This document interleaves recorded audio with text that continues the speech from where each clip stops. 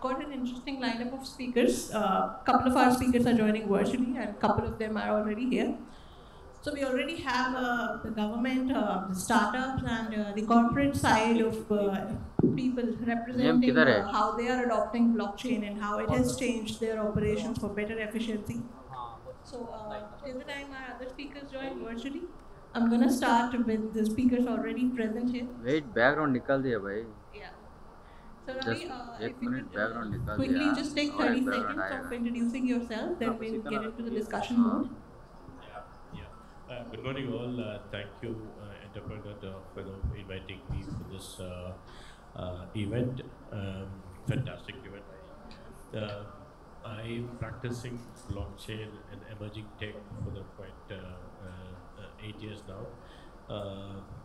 Blockchain specifically, pre-COVID and COVID, it was appraised in a vertical route. Then later, because of other impact on regulations and everything, it went on flat. And now we all see enterprises and countrywide across regions. It started picking up in terms of different use cases and so on and so forth. Currently, I'm part of EntrepreneurIndia. I handle technologies and specific domain in utilities as well. Thank you. Abhijit, over to you. A quick introduction, what Decimal is into. So, hi, my name is Abhijit. I'm the founder of a company called Decimal, which is a startup which is recently started to provide the access to the data to Web3 and the blockchain space. Now, before this, I was part of the corporate structure for over 20 years, and I've been in blockchain for past 7-8 years, where I understand where the traditional technologies and traditional companies are coming in from, the challenges that they are facing with respect to adoption of blockchain. There's a lot of other niche work that is happening in the startup space. So with my entry to the startup space was with the intention that how do I bridge that gap of data and bringing it back to both enterprises and make it more accessible for masses. So that's where what Decimal is all about. So we also have Dr. Jayesh Ranjan joining us virtually. Jayesh, can you hear us? Yes, I can. Hi, good morning. Good morning, everyone. So, can you give us a fair idea how the government is currently adopting these emerging technologies like blockchain and how it has further added in terms of operational efficiency?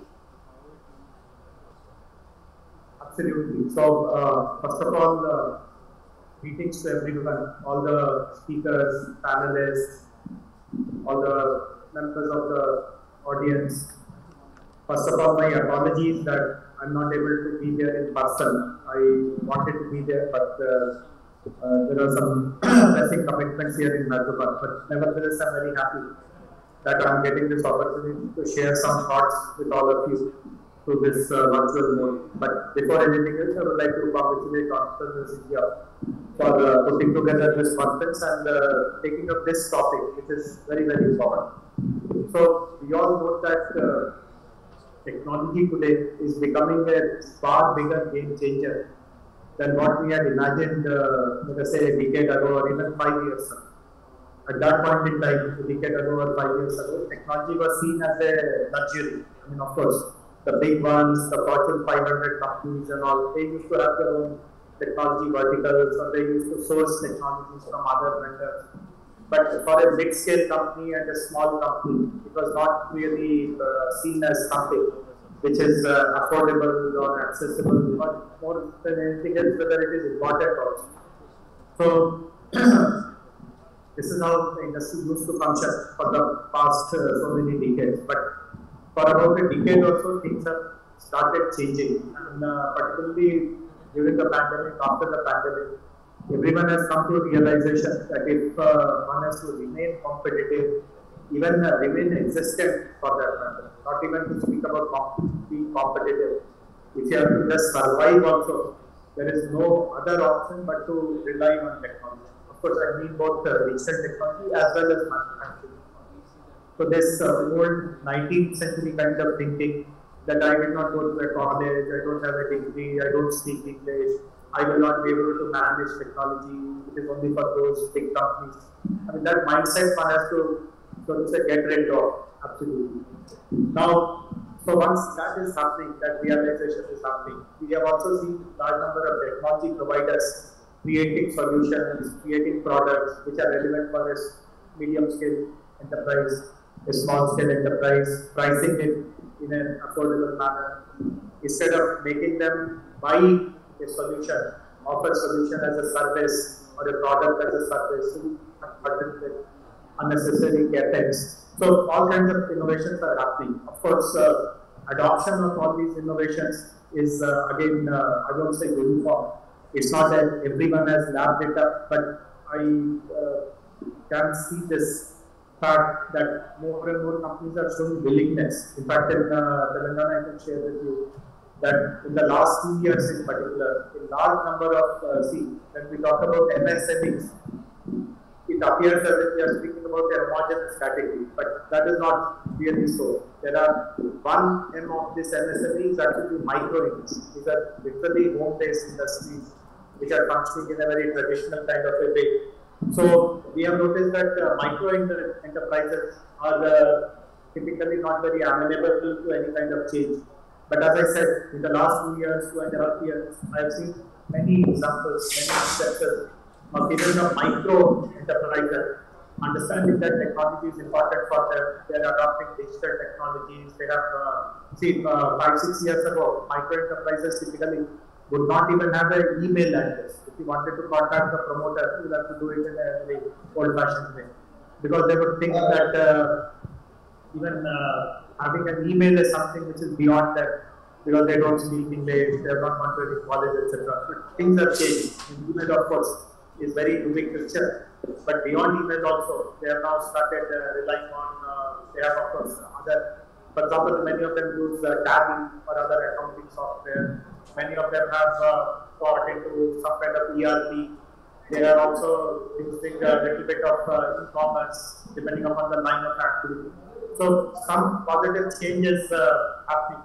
But the important fact to realize is that there are many technologies today which are not just important for your survival, but can give you a very important boost for your business. And I'm very happy that in today's conference, we are discussing a very potent technology, which is blockchain, and an offshoot of blockchain, which is Web 3.0.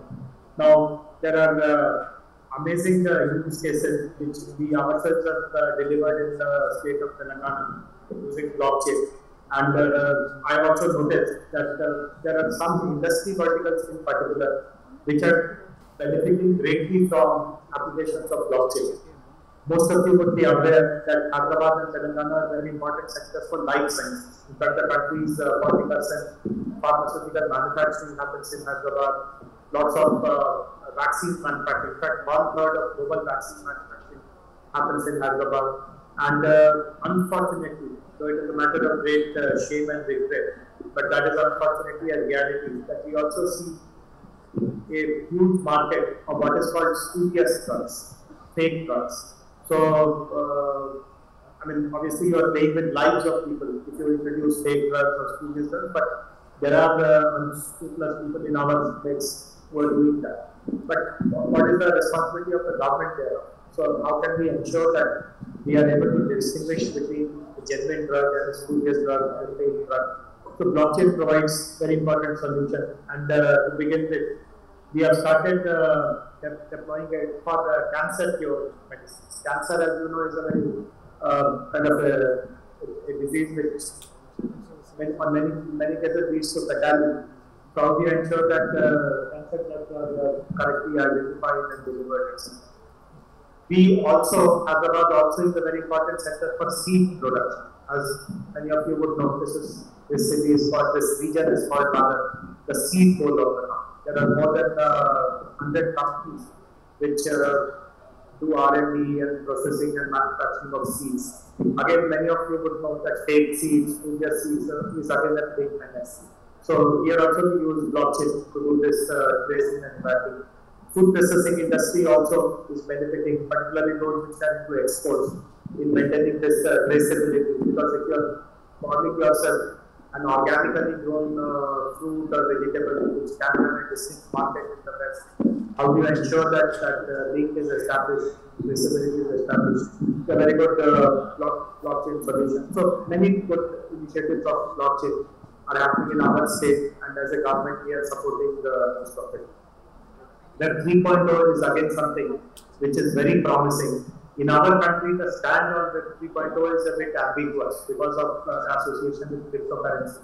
Again, many of you in the audience would know that there is a strong pushback from the Reserve Bank, our federal bank, the main regulator, which also has its own justification. I'm not saying that they are unnecessarily pushing back, because there have been issues of investors' protection and things like that. We have seen so many high-profile cases where people's entire lifetime savings have been wiped out due to again frauds and things like that. So RBI obviously has to play that role in taking care of fraud, etc.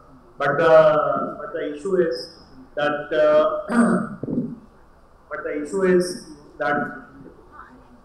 when we are of course wary and cautious about crypto, what about other use cases of Web 3.0? We know that there are amazing use cases of Web 3.0. Asset tokenization is one example which comes to mind really.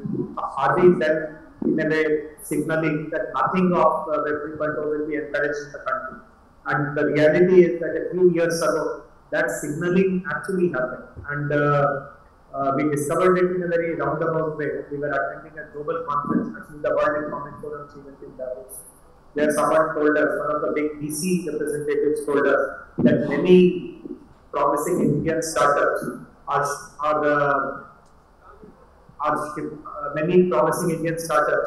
are shifting their base to a Dubai or a Singapore, because the regulatory environment in India is not congenial. They are getting pushed out, so to say. And when we learned about it, of course, some of the issues relate to government of India, but as a state we decided that we will take control of the situation. So I'm very happy to share with you that 2 years ago we started a regulatory sandbox on Web 3.0. And I'm very happy to share with you that the first cohort, which has 8 startups, again addressing different aspects of Web 3.0 solution, excluding crypto, have successfully completed their first cohort. We were able to get support from lots of law firms which are on the interface of technology and regulation. They individually mentored all these startups. Many of the national regulators, including RBI, including SEBI, including IRDA, they participated in this sandbox. The state government, of course, was there to provide data and other kind of support. And that experience has been very positive. Of course, with just 8 startups in a first cohort, we will not be able to really move the needle, but the process has begun. We are starting the second cohort, possibly from the month of April, and this time we will try to get more diversity in the cohort. We are now okay to even include a few crypto-based kind of solutions, and so on and so forth. So Web 3.0, as I mentioned, is an emerging kind of application. As a state, we are doing our bit to ensure that unnecessary regulatory hurdles don't come in the way, because of which whatever is good, which can potentially come out of Web 3.0, we miss out on that as well. And tomorrow, the industry will be beneficiary. Just as I mentioned, the pharma industry, the seed industry, the food processing industry, and so many others who are benefiting from blockchain. Many others will benefit from Web 3.0 also. If asset tokenization, for example, is allowed and encouraged, look at the way it can transform property industry, the real estate industry. There are lots of fintech, financial lending companies, NBFCs, etc. Where 3.0 can be a boom for them. So potentially it can disrupt many industries. We in Telangana are trying to pave the way for this to be adopted at a bigger level. Blockchain adoption is already happening at a very, very advanced stage. There's nothing more that as a state we can do except to open our doors to more and more solution providers and link them to potential companies who can get the market access. For Web 3.0, we need to do this gradually, incrementally, and most importantly, collaboratively. We need to bring the regulators, state regulators, national regulators. We need to bring startups. We need to bring law firms. And as a government, we need to kind of stitch everything together as an integrator. So I'm happy to kind of interact offline with members of the audience who have interest in both blockchain and Web 3.0. As I said, had I been there in person, I would have definitely loved to meet as many people as possible. But while I'm not there, I would request the organizers to at least pass my mail ID, my contact details to people who are interested to get in touch. But nevertheless, my good wishes for the success of this conference. Unfortunately, as I told you, I have pressing engagements in Hyderabad, so I have to leave with this. But I would love to get updated on what all discussions happened today, and is there anything which makes relevance for the state to really support and collaborate in the. But thank you very much for having me and giving me this comment. Thank you. Dr. Karthik is also here from Apollo. Dr. Karthik, welcome. I hope you can hear us all. Yes, thank you so much. Yes, I can hear you. Thank you. So, Dr. Karthik, I wish to know from you, as a hospital chain, how are you adopting technologies like blockchain, and how have they further helped in streamlining operations in a hospital setup? Absolutely. So once again, good morning to all of you, and thanks for this opportunity. I think Mr. Jayesh's presentation was very enlightening, and I could take a few cues from what he mentioned about what Telangana has been doing in healthcare, because some of those applications are applicable to us as well within the hospital sector. And again, I wish I could have been there in person, but again, there were some pressing commitments at my end too, because of which I could not be there in person, but I really cherish this opportunity that we're discussing a very relevant topic. Broadly, if I were to look at what are the core applications that we as a healthcare organization are looking at, and some of my responses are more industry relevant responses, need not be specific to what we do at Apollo hospitals. Broadly, we're looking within healthcare at around 5 major applications where blockchain has been extremely helpful and relevant. I think post-COVID, the kind of digital and technology transformation and adoption that we have seen in healthcare is humongous. So just a case in point, just before COVID, if you were to look at the baseline of number of teleconsultations or video consultations that we used to do as a healthcare organization, of connecting a doctor with a patient using technology, and compare that baseline towards what we did during COVID and now post-COVID, we've seen about a 10 to 12x growth in the volume of consultations, in the volume of telemedicine consultations and transactions that we do.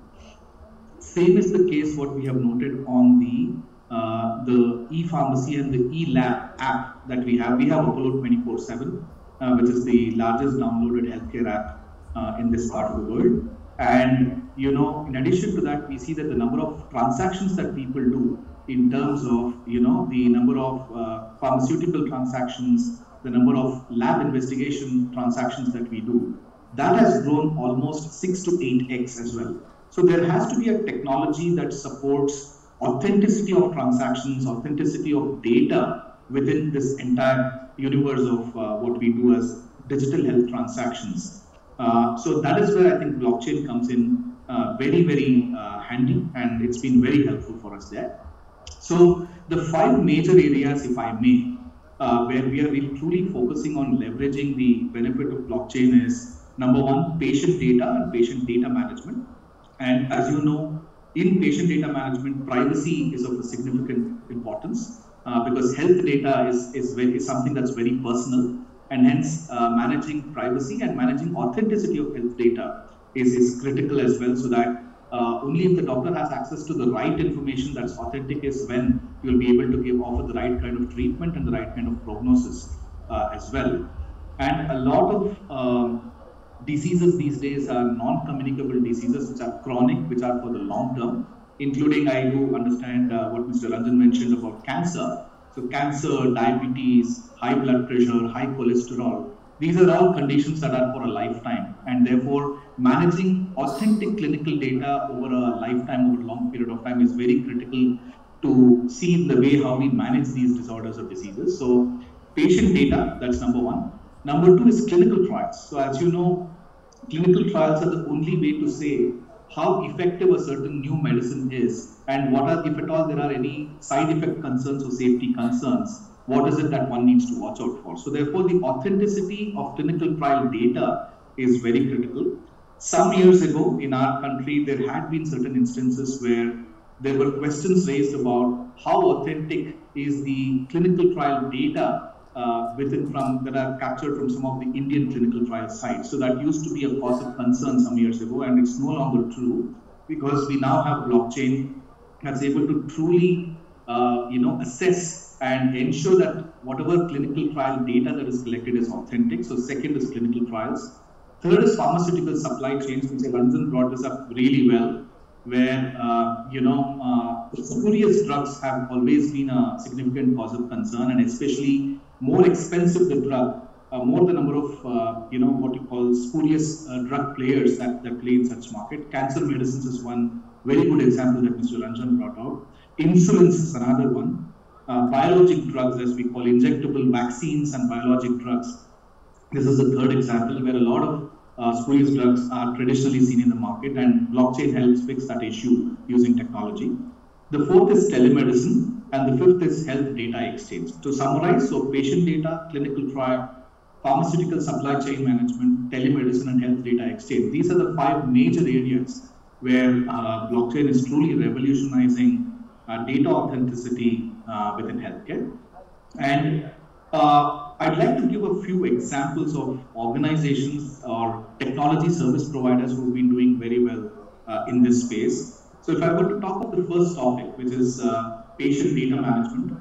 So we have some real-world examples in the form of a company called BurstIQ. So BurstIQ has been in the forefront of blockchain to revolutionize patient data management. As already mentioned, storing, sharing, and managing sensitive health data is critical, and that's precisely where BurstIQ solution comes in handy.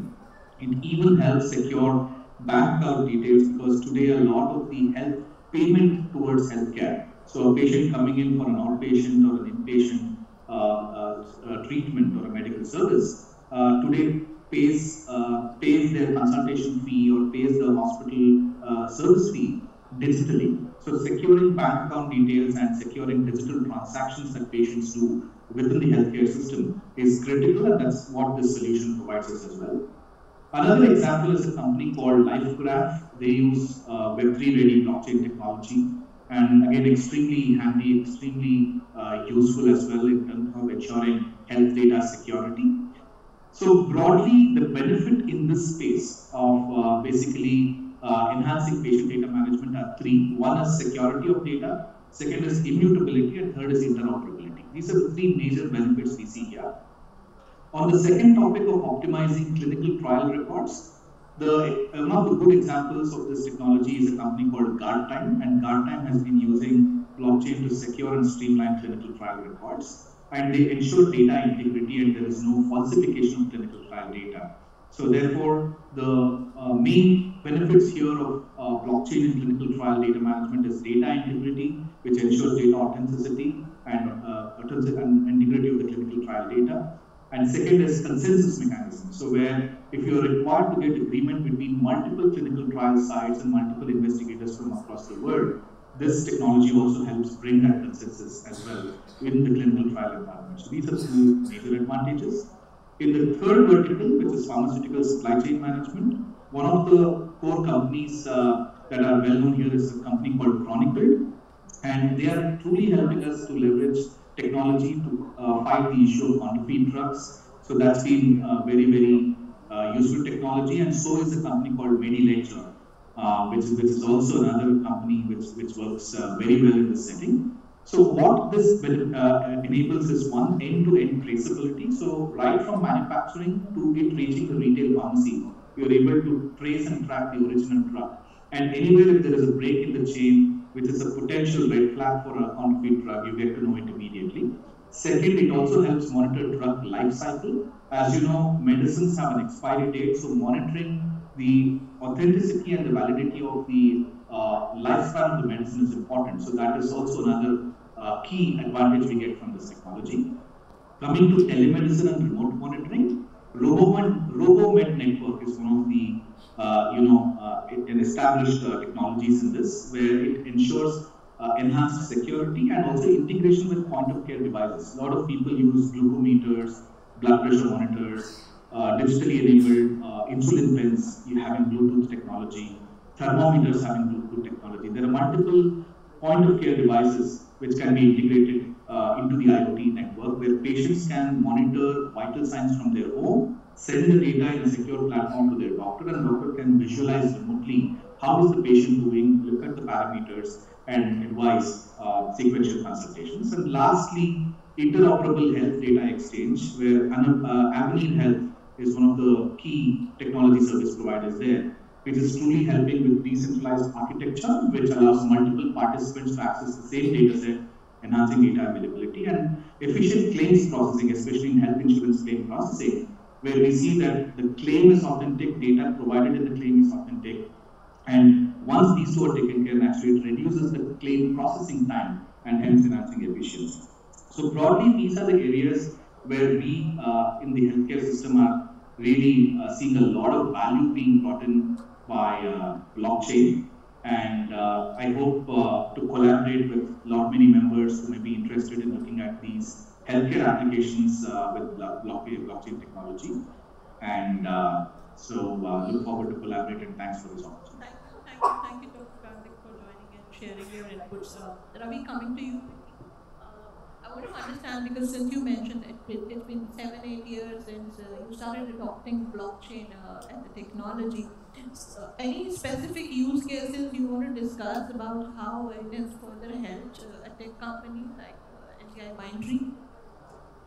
Okay, the data and whatever information I'm providing are very personal experience, and it's like putting a disclaimer.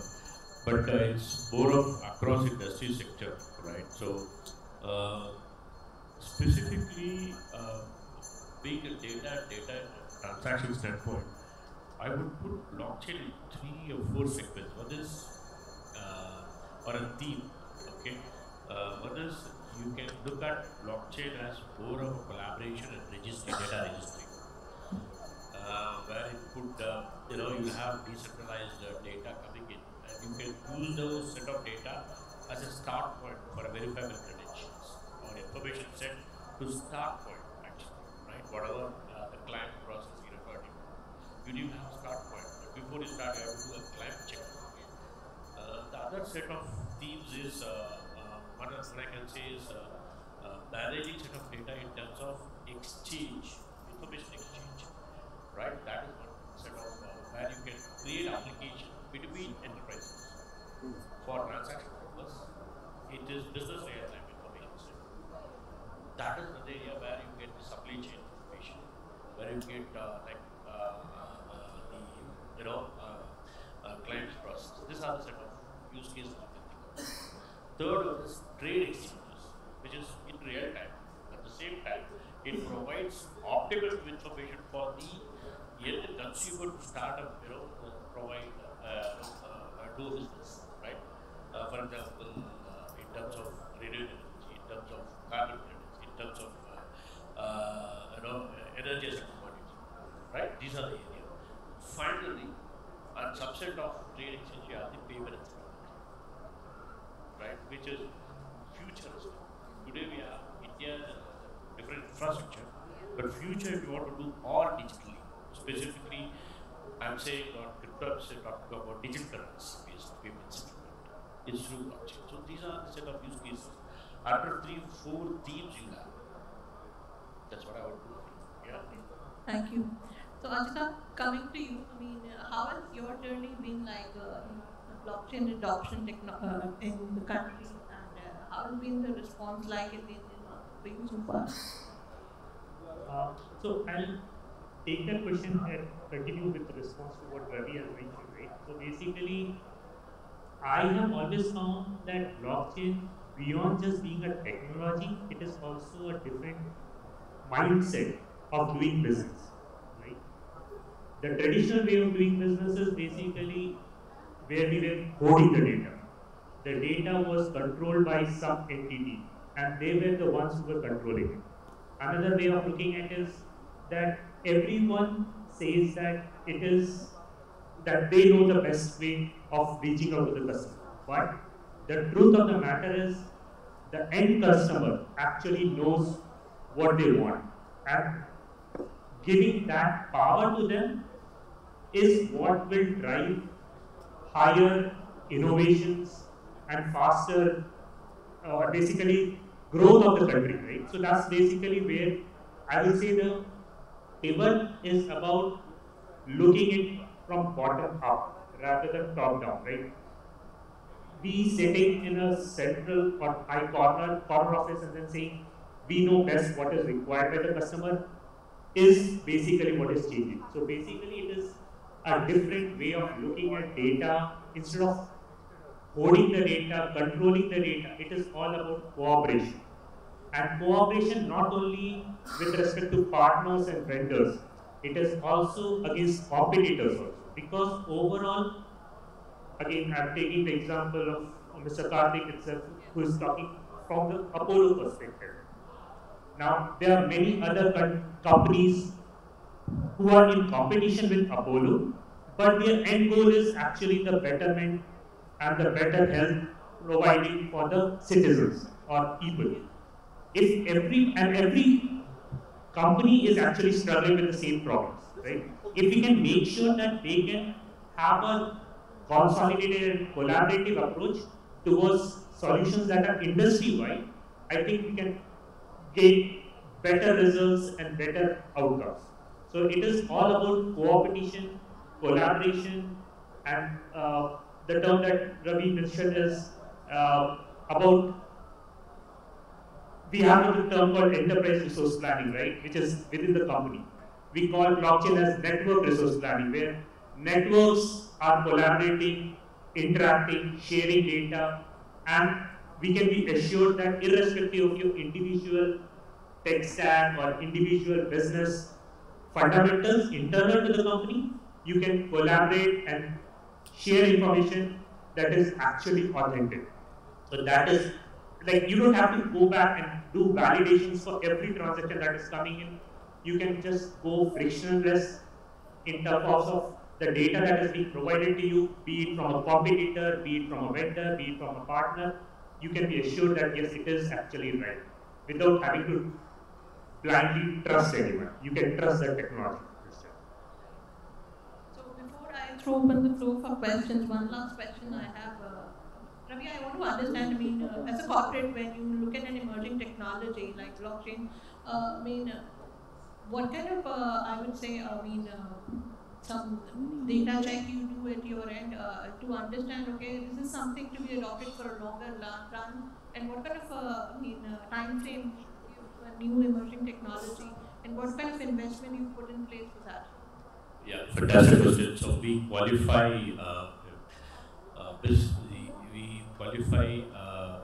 use cases, specifically domain-specific use cases, and classify into 3 areas: horizon 1, horizon 2, horizon 3. Horizon 1 will be 0 to 2 years, and then there's 2 to 4 years, and so on, right?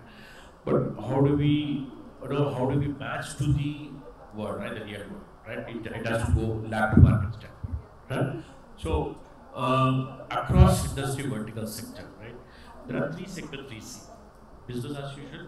But when you do business as usual, what all changes you can bring in? Specifically compliance, regulation related, policy related, or revenue linkage within that space. You can do blockchain in that space, but within the big enterprises with the set of partners, for example, SaaS services. Yeah, that is one segment of it. Another segment of it is the digital transformation. I have 10 lakh customers. How do I leave it to 1 crore customers? What all I should do? What all I should do? Which is the core, right? Blockchain is a core, and what are other technologies should be bring in? And conceptualize, understand what needs to be done. What are the business use cases? What is the outcome? What is the impact it could give? What is the market? All that analysis will be done. By doing that, we will understand what kind of a transformation leap we are taking. For example, supply chain is one of the area, which is good. Another area is which is from the enterprises towards the market. I'm not saying that way I can talk. Like for example, government to enterprises. For example, verifiable credentials. And cross-country trade related. Borderless trade. I heard about that. So these are the country level. But corporate enterprises level, they think about supply chain, major partners, vendor partner ecosystem. Third one is the customer use cases which they have to adhere to and support that. So this area is what we could say is predominantly we put money in this transformation. However, the third point is innovation. New revenue models. We want new revenues. We want to get into a new area and see. So predominantly between the second or third one. Third is taken into a research-based, for example, energy localization. Right? That's one space. Other area is about the if I talk about way of design, financial services, between primary and secondary market, capital market standpoint, right? These are the research-based area which is coming up because more towards regulation, more towards country related. So these are all upward looking for industry or a government infrastructure to become first. Then this gets second, right? Where you need to go to market with the blockchain aspect. The lowest hanging fruits are supply chain, which is very horizontal, not on a vertical part. Yeah, that's what I would like to present. And if you could say, most of the corporate enterprises, they're done on the second part of it are this transformation. Innovations are in buckets, very specific to set of customers. I would actually add to what Ravi just mentioned, right? The innovation part of it, right? Innovation actually is, again, I'll repeat the part that I was mentioning earlier, is basically incentivizing the common people to actually participate, experiment, and for that, they need access to that blockchain verified authentic data. The more that we are able to make it more accessible, more that we are able to have participation from the public, startups, and ecosystem, and there is a better incentive mechanism that can be built on. I'm very sure that we can see a lot more innovation that will help. So peer-to-peer energy transaction in Uttar Pradesh has happened. So that's one example. And first, one more use case what you referred as the TROY use case of do not disturb or the SMS thing. That is a one very good infrastructure from the government standpoint given to us. It's used by us or not, but all the telcos came together and put that infrastructure for us. It's there available. Interesting. So since we are short on time, I'm sorry, we'll have to take the questions offline. Thank you so much, gentlemen, for joining us here and for the wonderful discussion and unlocking the blockchain for us. Thank you. Thank you for having us. Thank you very much.